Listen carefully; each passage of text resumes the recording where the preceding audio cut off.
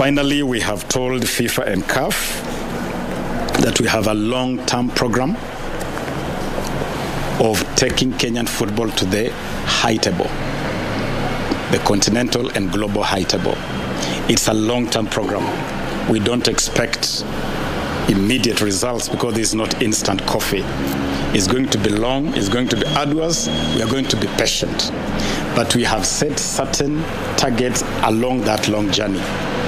Number one, we have made it clear to FIFA and CAF that we are bidding to host the 2027 Africa Cup of Nations. And that as we start that journey to prepare our bid for AFCON 2027, we expect FIFA and CAF to provide any support that is within their means to support our bid for AFCON 2027.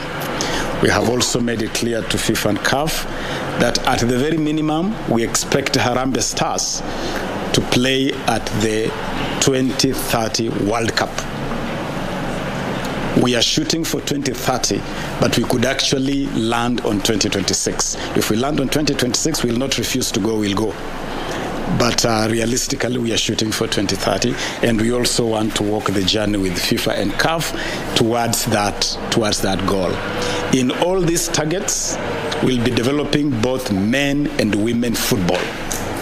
We actually believe that Kenya has a great chance for our women to appear at the World Cup, perhaps even ahead of our men. So we are going to be investing in both men and women football. So as we revive Harambee Stars, we will also be very strongly reviving the Harambee Starlets, our women team.